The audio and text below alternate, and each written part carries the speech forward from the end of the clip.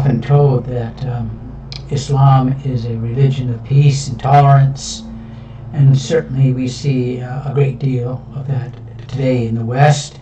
The Muslim friends seem to have a desire to live in harmony with us because, quite frankly, they are in the minority. But when we read the Quran, there's very little tolerance in the Quran to live in peace and harmony with your neighbor, your Christian neighbors, your Jewish neighbors, or those who are a religious minority. I often ask the question to Muslims and have never really got, I did get one answer from one individual who was honest enough when I asked him, would you want to be treated like the Christians are in Pakistan?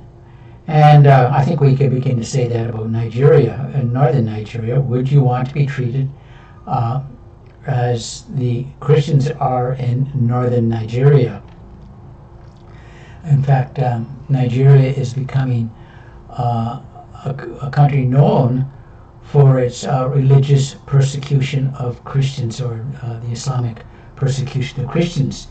And we see this basically in Surah 9:30, and I'm going to read it for you, although the print here is pretty small.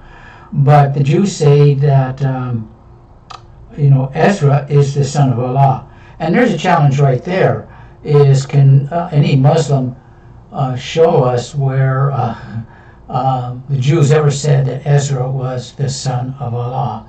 And of course I maintain that Allah is nowhere to be found in either the Christian or Islamic scriptures. I know that the word is used, the word for God is translated Allah in the Arabic Bible, but that is becoming problematic for the Christians in I believe it is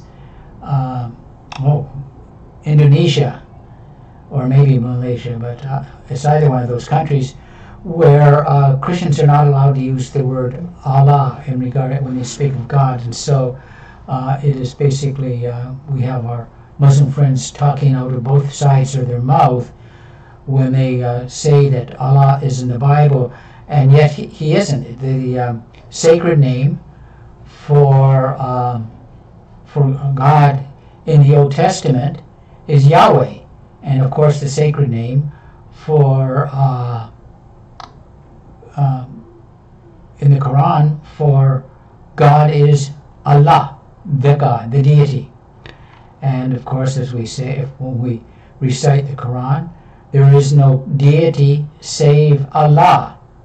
And I will not comment on the rest of what it says, but we do have this this theme throughout the Quran of the persecution of Christians. And when we look at Islam, when we understand Islam, if you want to understand the heart of Islam, you have to understand that Islam is nothing more than a polemic against Christianity.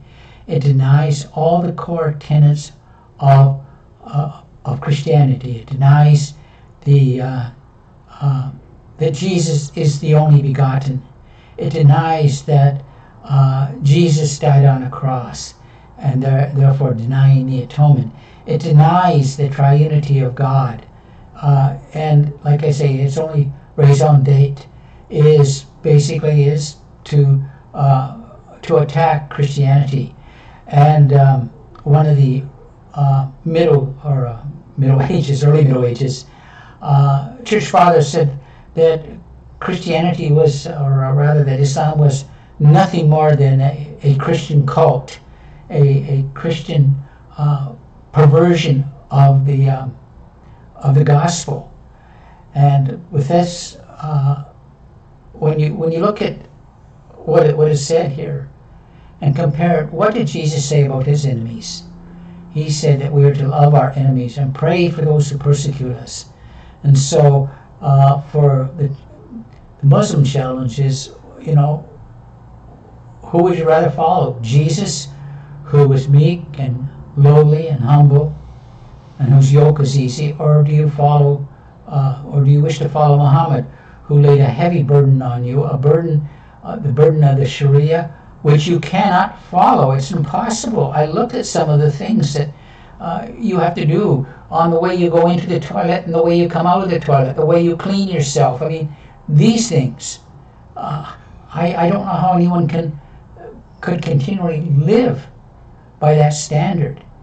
And yet we have, as believers, the yoke of Jesus, which is easy and light. And we have, faith and confidence in him that if we confess our sins, he is faithful and just to forgive us our sins and cleanse us from all unrighteousness. Again, thank you for watching. Have a great day, and may God bless. And remember, Jesus Christ is Lord, and every knee shall bow and every tongue confess that truly he is Lord.